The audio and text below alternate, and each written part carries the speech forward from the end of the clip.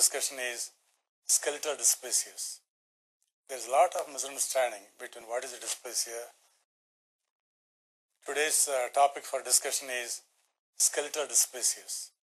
There is a lot of misunderstanding between what is a dysplasia and what a dysostosis is.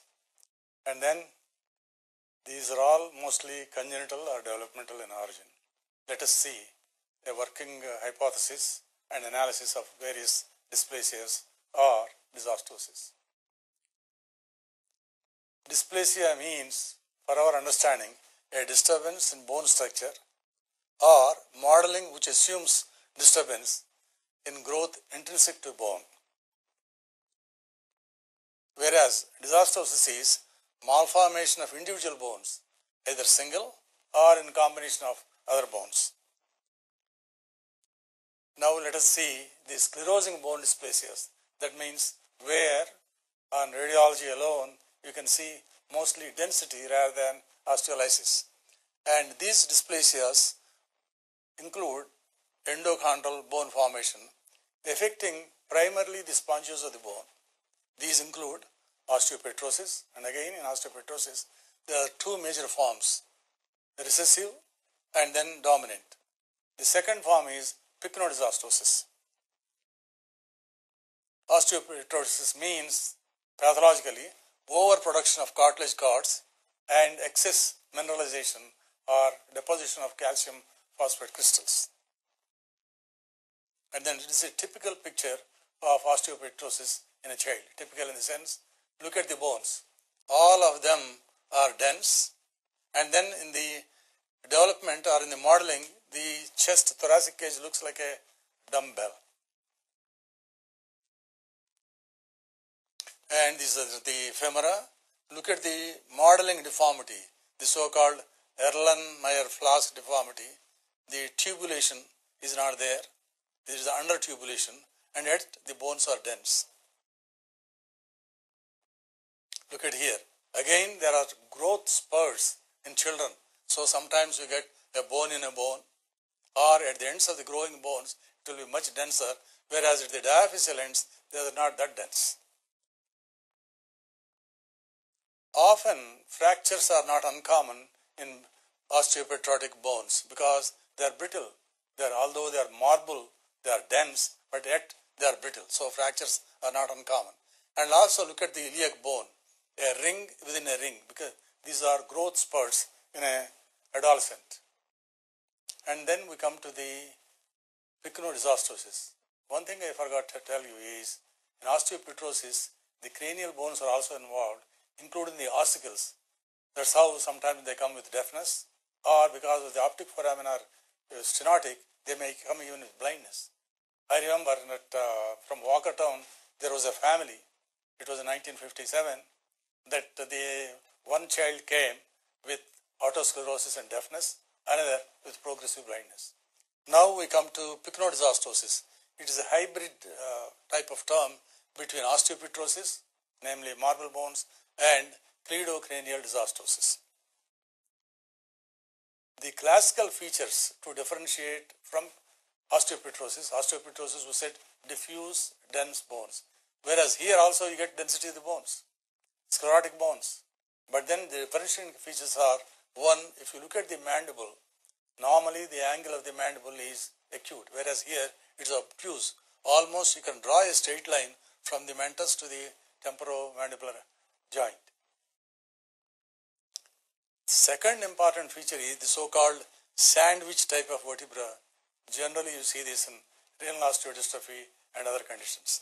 Look at the central spongiosal bone, which is lucent, and the either end, articular ends of the bones, dense and sclerotic. And we said it is a hybrid between cleidocranial dysostosis and osteopetrosis. Look at the hypoplastic clavicles. They are hypoplastic, sometimes they may be completely absent too. And the most important feature is acroosteolysis. Look at the terminal phalanges. Some of them are tapered, some of them have lost their tufts. This is another classical example of pycnodysostosis. Here, there is no density of the bones. There is no sclerosis of the bones. And yet, if you look at the clavicles, they are hypoplastic and middle and lateral thirds are absent. This is classical of cleidocranial dysostosis. And then the radiological features include dysplastic or even absent clavicles, Vermean bones in the skulls, midline defects including the spine, the cranium and the symphysis pubis, acroosteolysis which I have described just now, and then defective femoral heads, accessory ossification center at the base of the second metacarpal. Somehow you find this normally also less than 1% of the normal people also may get, but this is added to the other features. This is a classical example of cleidocranial dysostosis. And then we come to this entity. Can anybody guess what this is? This is the lateral spine. And then look at the pubic symphysis. I will give you a close sample of the pubic symphysis. Also look at the defective necks of the left, particularly the left neck of the femur. Close view of the pubic symphysis. Defective mineralization. The articular margin is not present. This of course another in a child, in an infant actually, the defects in the symphysis pubis and hypoplastic hips. Again another example of cleidocranial dysostosis. Right clavicle is almost absent, left clavicle is just hypoplastic. Again look at the symphysis pubis, absent, and if you look at the hips, grossly there may not be much defect, but if you look closely there is some hypoplasia. And then we come to the another entity where the bones are affected, particularly in the secondary spongiosa. One is anastosis. Anastosis, when it is localized, any tubular bone can get anastosis. Endosteal thickening and a cortical sclerosis is seen. Then osteopoikilosis, those so-called spotty bones, and it may be generalized or systemic, or they may be localized, where we call it bone island or insular compacta, a big Latin name for telling that the compact bone has taken a place in the spongiosa looking like a bone island. And then osteopathia striata. Instead of these oval type of bone islands, we get striated type of appearance in the long bones. That's why it's called osteopathia striata. And then the arrows obviously show the several bone islands. And one important major finding in osteopoikilosis is all these spotty bones are near the articular ends. If you take any joint, on either side of the joint, you find these mostly. Another pelvis, you could look into the sacrum or in the femora or in the acetabulum, multiple bone islands. Rarely these bone islands may get malignant. Very rare. 1 or 2 cases are there in the literature. Same thing in the feet, multiple bone islands. This is the osteopoikilosis or spotty type of bones. And the axial skeleton is not exempt, although these bone islands or osteopoikilosis much more common in the tubular bones and pelvis, but spine is also seen. Again, note the arrow pointing out a bone island. Look at the hands, bilateral, symmetrical bone islands. And in a close look, look at the nice bone islands on either side of a joint. They may be in the shaft too, but mostly distribution is on either side of a joint. Again, pelvis, diffuse. Sometimes they are scattered. Paucity of these are noted. Sometimes numerous bone islands are seen. Next entity is osteopathia striata. As we said earlier, striated appearance, linear, longitudinal, as if you had taken a chalk piece and drew lines. Again, the distribution is on either side of the joint. And then we come to the next entity called the Piles disease or familial metaphyseal dysplasia. Also sometimes it is familial frontometaphyseal dysplasia. Again, you notice modeling deformities of the bones involving mostly the growing ends of the tubular bones. Look at the knee joint, the femora. Look at the lack of modeling of the lower end of the femur and upper end of the tibia. Same thing in the shaft of the femur. Similar, look at the humerus, lack of modeling and widening of the proximal end of the humerus. Notice the medial end of the clavicle, again that is widened. Notice the posterior ends of the ribs like a spatulate, cylindrical widening of the posterior ends of the ribs. Here it is a mild variety. Look at the lower ends and the proximal ends of the both bones of the forearm. Again, lack of tubulation. Now we come to the progressive diaphyseal dysplasia, where it is called the Engelmann-Camurati disease. Again, there is sclerosis, but where is the sclerosis? Not at the growing ends of the bone, in the diaphysis. And it's bilateral, symmetrical, fusiform type, expansion and periosteal reaction along midshafts of the long tubular bones is noted. And at times, sclerosis of the base of the cranium and vault of the skull is also noted. Forearm bones, look at the diaphysis widened. Sometimes you can see in the growing ends of the bones, metaphysis, no periosteal reaction at all, whereas in the diaphysis, you see diffuse periosteal reaction, and ultimately this periosteal reaction blends with the cortex, with the diaphysis of the cortex. That's why there is widening of the bone. Next, we will come to the malorostiosis, flowing osteosis or hyperostosis in the bones. They are linear, segmental flowing hyperostosis corresponding to sclerotomes.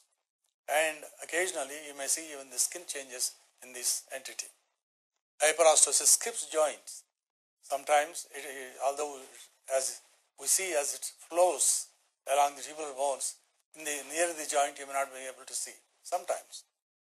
And a heterotopic bone in soft tissues, new bone is seen in the soft tissues as if it is a calcification. And at times, if it is attached to the bone, it looks like an osteochondroma. Classical example of, look at it's not osteopathy of striata. Striata is just linear, whereas here, candle dripping appearance or dripping candle appearance. You notice flowing hyperostosis. Similarly, in the foot as well as in the knee joint, look at posteriorly diffuse, irregular, homogeneous type of calcification as though it is attached to the bone. Then, if we didn't notice the rest of the bones, we would think it's an osteochondroma or an exostosis. Again, notice the first metatarsal, the flowing hyperostosis, skips the joint and then enters into the phalanges. And then, as we said earlier, the localized form of malorostiosis is anastosis, just a sclerosis at the medial end of the radius, just a localized segment, maybe 1 centimeter or 2 centimeters. That should not be mistaken for osteoid osteoma or osteomyelitis or periostosis. Similarly, it skips the joint, lower end of the humerus as well as the upper ends of the radius and ulna. And the hand, it doesn't spare even the small tubular bones. And also notice the segmental pattern. On the medial side, namely the 5th metacarpal is not involved, the 4th metacarpal is not involved, partially the 3rd metacarpal is involved, and mostly the 1st and 2nd metacarpals as well as the rays extending to the phalanges. And then we come to the multiple epiphyseal dysplasias. The dysplasia is only in the epiphysis. Ossification centers of hips, knees and ankles are the common sites. Multiple foci of calcification are noted, and then again, please do not mistake this to the so-called calcificants, epiphyseal calcifications, because this is calcification going on into the ossification where it is defective. And delayed appearance of the bones or epiphyseal centers. In the spine, you may find small nodes but it is really not significant. Small nodes is not a real pathological term unless it involves diffusely the entire spine. Premature degenerative changes, obviously because it ends at the articular margin of the joint, naturally degenerative changes occur. Classical example, look at the distal ends of the tibia, defective ossification in the lateral segment. Medial segment is normal. Spondyloepiphyseal dysplasia. Sometimes this entity is restricted to the epiphysis. Sometimes entire spine also may be involved. Look at the apophyseal centers and irregularity of the articular ends of the vertebral bodies. This is typical of dysplasia, but then when you associate it with peripheral bones, it is spondyloepiphyseal dysplasia. Same thing in an infant. Look at the irregularity of the ends of the bones, particularly the vertebral bodies. And as I said earlier, when the adolescence reaches the middle age or old age, degenerative changes occur. Degenerative changes at the articular ends of the bones. Because earlier, the epiphyses were deficient. As the child grows into adolescent to middle age, these premature degenerative changes do occur, namely the narrowing of the joint space, irregular eburnation of the articular ends, and osteophyte formation. Same thing in the spine. If you look at the hips, again, notice the osteophytes and degenerative changes. Spine again, note the articular irregularities and almost simulating the so-called Scheuermann's disease. Scheuermann's disease generally occurs in the juvenile age. This is also called juvenile kyphosis. Here there is no kyphosis, and yet the changes are noted in the articular ends of the bones. Now there is another entity which we have described earlier from Nizam's Institute of Medical Sciences called the spondyloepiphyseal dysplasia with polyarthropathy. Clinically, the child or the adolescent comes with spindle-shaped swellings of the joints and painful joints. You would immediately think it must be a juvenile rheumatoid arthritis. But then radiologically, as we said, it simulates rheumatoid arthritis. But there is no para-articular osteoporosis. There are absolutely no erosions of the bones. And large metacarpal heads because of the hyperemia and soft tissue swellings as though it is simulating rheumatoid arthritis. Notice this, the osteoporosis is there, irregularity of the epiphysis and some spiking at the metaphyseal ends. And then look at the hands, mostly the changes are at the distal ends of the radius, in the epiphysis only. There is no para-articular osteoporosis. The carpal bones are short, but not like in juvenile rheumatoid arthritis, and there are absolutely no changes, namely erosions in the interphalangeal joints or in the metacarpophalangeal joints. Again, in a late stage, at this stage, frankly, to come to a differential diagnosis is difficult. What do you find here? The patient is about 30 years old. Already the epiphyses are closed. And yet, if you look at the epiphysis, there is asymmetry between the medial and lateral condyles. That's because of the, earlier remember, the ankles, the medial ends of the epiphysis are irregular. Supposing it fuses, naturally this type of deformity occurs. Then we come to the metaphyseal dysostosis. This is rather a confusing entity because there are several types, several authors, namely Schmidt, Janssen, McCusick, and others have described these.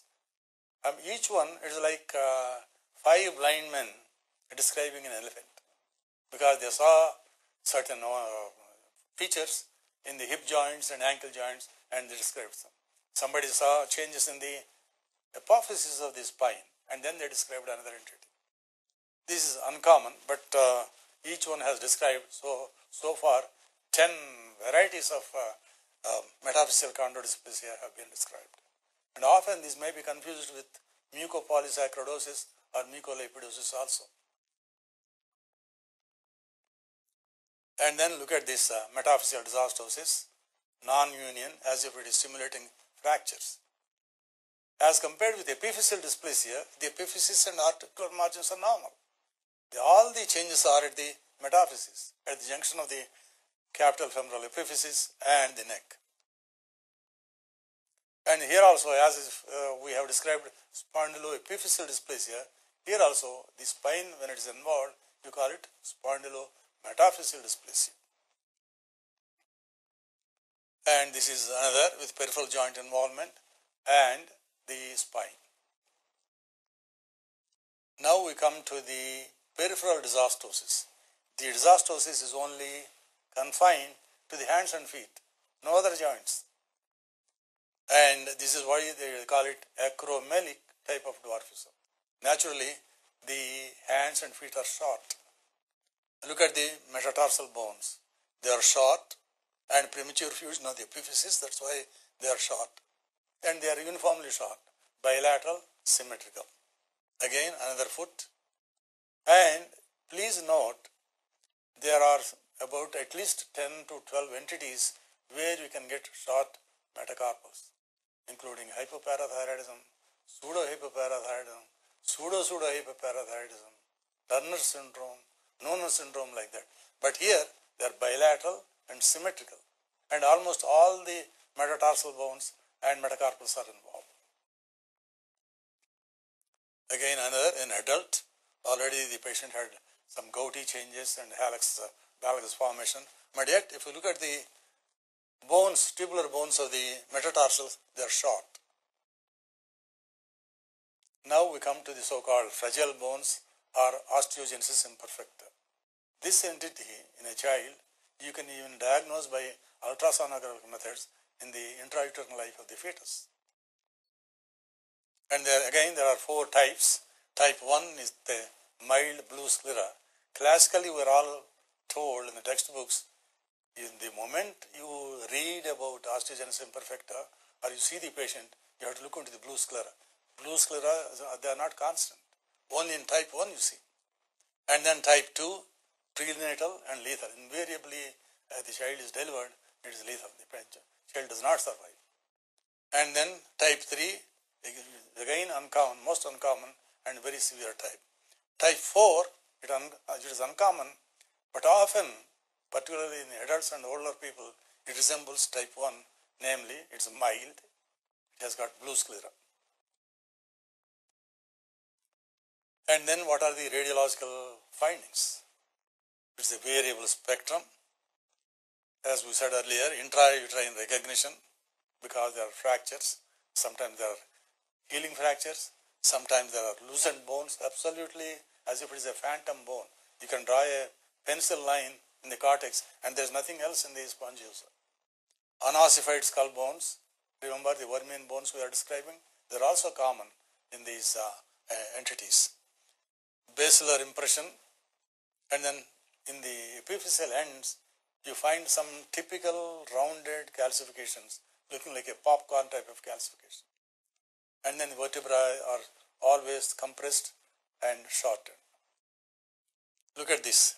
In an infant, almost a newborn, and look at the fractures. Some of them healing, some of them are about to heal. And then there is callus formation, not only the callus and fractures, look at the deformities. Because these bones are gracile, the deformities. Look at the fractures in the ribs also. Again, notice fractures, healing fractures at mid shafts of the femora and also in the clavicles and ribs. Again, another variety, but here also severe types of fractures in both femora and other tubular bones. This is a little older child, namely a teenager, 14-year-old child. It looks all like osteomalacia, bending of the bones. But in osteomalacia, you get a ground glass type of appearance. And then you get looser zones or pseudo fractures. Whereas here, marked bowing of the femora. Almost you can cross the legs. And then we are describing about vermian bones, multiple bones with intersutural lines. They are not fused. That is another typical example of osteogenesis imperfecta. Remember the popcorn type of calcifications is the lower end of the femur. Look at these, multiple, dense, rounded calcifications. And then, as I said earlier, there is a tarda form, delayed, lazy form, which you find in adults. 40 years, 50 years, you may find osteogenesis imperfecta tarda. This is another 30-year-old boy. Look at already there have been fractures, and again there are callus formation, and there is a cross fusion between the fibula and tibia, as though nature supports the weak bone by the callus formation and cross fusion, synostosis. It is in the spine, bilateral symmetrical fractures at the posterior ends of the ribs, and also notice the compressed type of vertebrae. And then there are several miscellaneous syndromes. I will go briefly with few of them. One is achondroplasia. It is the most common type of dwarfism that we see in day-to-day practice. There is the rhizomelic dwarfism because at the roots it is shortened. The tubular bones are like dumbbells. And in a child, in the newborn also you can see short tubular bones. And if you look at the arm, it is the proximal segment that is short. The forearms are all right. Again, in the spine, similar changes, short and wedge-shaped vertebrae. It is an older child. There is kyphoscoliosis formation, and then you also find the ribs, minor deformity. It's very subtle, as if they are crowded. Then we come to the Conradi-Huerman syndrome, where you find stippled epiphysis. It is also called stippled epiphysis. Stippled epiphysis you will see in other entities like hypothyroidism or cretinism, but this particular entity involves all the epiphysis, including the apophysis also. Notice in the proximal and distal ends of the femora, iliac bones, and the vertebrae. This is spontaneously they can heal. They don't require any type of treatment. If you tend of the child with a loving care, eventually they spontaneously disappear. And another newborn child with multiple calcific densities. Same thing with feet. Look at the tarsal centers, multiple calcific densities. One important differentiating point here is, if the mother is treated, say, for mitral stenosis with warfarin or coumadin, the child may get such stippled epiphysis also. So one has to get proper history from the patient. Again, tarsus, multiple calcific densities. In the wrist, look at the carpal bones, as if there are spots. And then we will come to Ellis Van Creveld syndrome. In fact, in India, we were the first to describe in 2 children this syndrome. One child was admitted in Nilofer Hospital. Another child came to Osmania General Hospital. I was visiting Nilofer Hospital and working at Osmania. Then we have described, myself and Dr. Chodamani, we described 2 cases. These radiological findings: hypoplastic distal phalanges, postaxial polydactyly. If you look at the hands, polydactyly is very important. Not only polydactyly, syndactyly and syncarpus. Carpal bones are also fused. And then pelvis is very small, flat acetabular roofs, and 60% of these people or these children have some sort of a cardiac anomaly, congenital heart disease. Mostly it is septal defects, and either a single atrium or a large AST.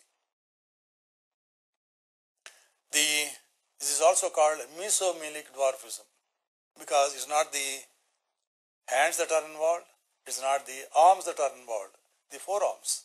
That's why it is called mesomelic dwarfism. And look at the ends of the tubular bones, look at the knees. If you look at the knees, the legs are shorter, the tibia and fibula, whereas the femora are almost normal. Look at the polydactyly, a bud from the 5th metacarpal bilaterally, and also note the mesomelic type of dwarfism. And it is a 12-year-old girl coming with dyspnea and all the deformities of the hands. Look at the cardiomegaly and pulmonary arterial hypertension because the dilated main pulmonary artery, and this is because of the large ASD.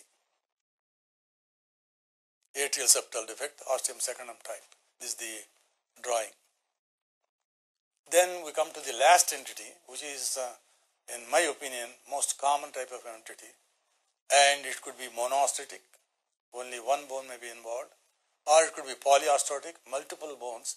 But then when it is polyostotic, it is bilateral and almost symmetrical, or one side is more dominant, often occurs in girls, and then there is precocious puberty.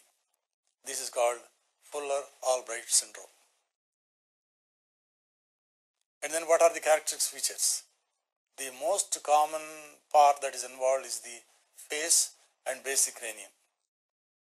And if it is isolated or localized, you find the lytic area, the nice thick rind. If it occurs in the bones of the skull, it is almost described as a bone blister. And then in the long bones, the matrix of the bone, namely the sponge of the bone, looks smoky. And then sometimes there is calcific matrix also, in which case it is called fibrochondrodysplasia. Chondrous element also is added. And then when it is aggressive, it looks like an aneurysmal bone cyst, or even a simple cyst, or even malignancy. Not that malignancy does not occur, it's a complication at an older age. The lateral view of the elbow, look at the lytic lesion in the proximal end of the radius. Look at the matrix, it is ground glass, smoky, and there is a small pathological fracture also with thinning of the cortex. Again, in the tibia, there should be a differential diagnosis in the sense ossifying fibroma can also occur in the midshaft of the tibia in children up to 12 years of age, you can see. And then third, in older people, say in 20 years, 30 years, there is what is called adamantinoma. The differentiation between ossifying fibroma, fibrous dysplasia, and adamantinoma is very difficult. But then you have to study carefully, and ultimately probably even the pathologist, unless he sees the radiographs, he cannot really differentiate between one from the other. In ossifying fibroma also, you may get smoky type of matrix simulating fibrous dysplasia. And in fibrous dysplasia, usually it's not just one bone. Not only that, looking at one part of the bone, you shouldn't say it is monostotic fibrous dysplasia. You have to look at the entire skeleton. What we call monostotic, if you look at the skull, or say fifth toe or fourth finger, you may get other lesions also. So looking at the entire skeleton is important in order to say it is polyostotic, it is fibrous dysplasia. And then there are satellite lesions in fibrous dysplasia. So also you see in adamantinoma in the older group. Again, fibrous dysplasia, midshaft, almost looking like a ossifying fibroma is an older person. Another, it is extending 2 or 3 centimeters in the proximal end of the radius. Also there are some changes in the proximal end of the ulna. And frankly, if you look at the entire bone, either radius or ulna, there is no question of a differential diagnosis. Bizarre appearance of the cortex, thinning of the cortex, smoky matrix, these are some of the classical radiological findings of fibrous dysplasia.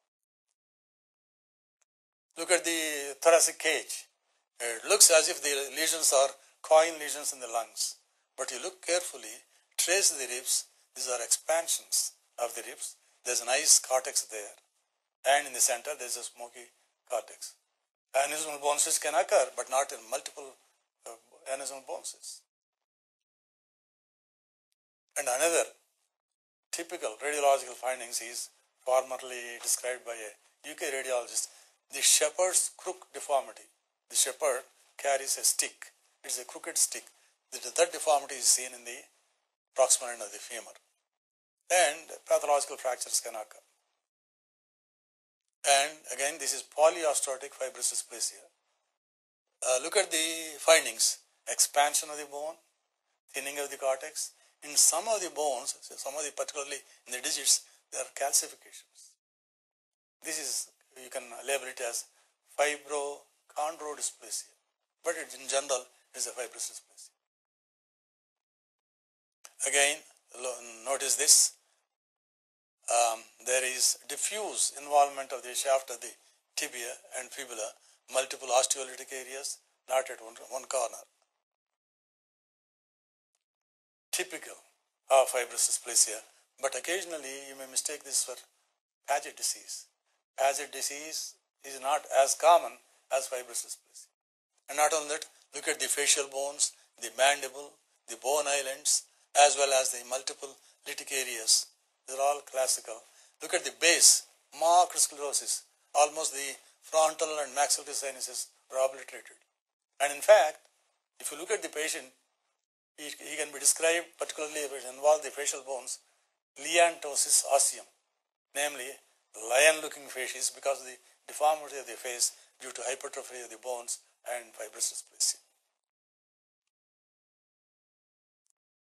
So, ladies and gentlemen, I have briefly gone through some of the skeletal dysplasias.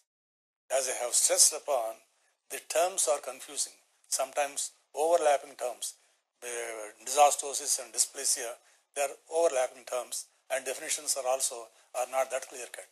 But one thing is clear, these are all either congenital or developmental. They can be seen in intrauterine life until 60th or 70th year of life. Occasionally, complications may occur, particularly in fibrous dysplasia, namely fibrosarcoma can occur, osteosarcoma can occur, malignant fibrous histiocytoma can occur. So, with those complications, the patient may die off prematurely. Otherwise, in order to make a radiological diagnosis, clinically some of them may resemble one another, but radiological diagnosis, there are definite radiological signs one has to analyze, observe, and as I told you earlier, you may have to see the entire skeleton, then only you can come to a reasonable